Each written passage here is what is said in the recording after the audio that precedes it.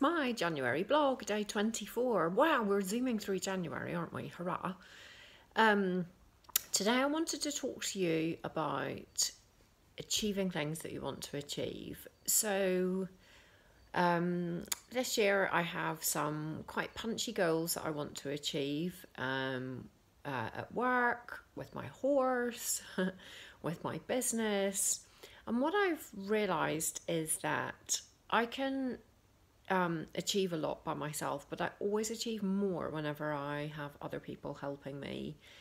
And it's not necessarily that they come to me with things that I don't know, but it's something to do with things that I forget and things that I've forgotten to focus on, and just having someone else to help me along and to keep me accountable for me personally makes a difference between succeeding and failing or not achieving the things that I want to achieve. As I look forward to my kind of work year, the professional year, I'm starting a new job. There are things I want to achieve in that new job that are kind of important to me. And I was thinking, how can I get the help that I need? What help do I need? So I think figuring out what help you need is really important, because if it's the wrong kind of help, it won't get you to where you want to get to.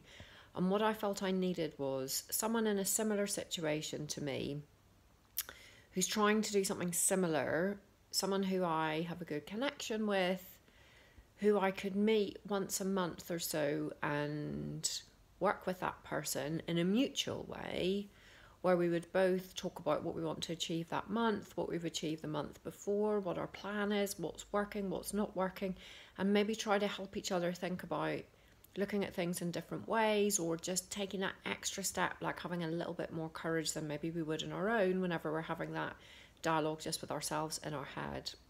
So it's a bit like having an accountability partner, but that makes it sound a bit like someone to kind of hold you accountable and make sure you've done what you said you want to do. I have kids for that. So it's not so much that, it's more like an excitability partner, like someone you can sit down with and have really good energy with, and basically make a great plan and help each other.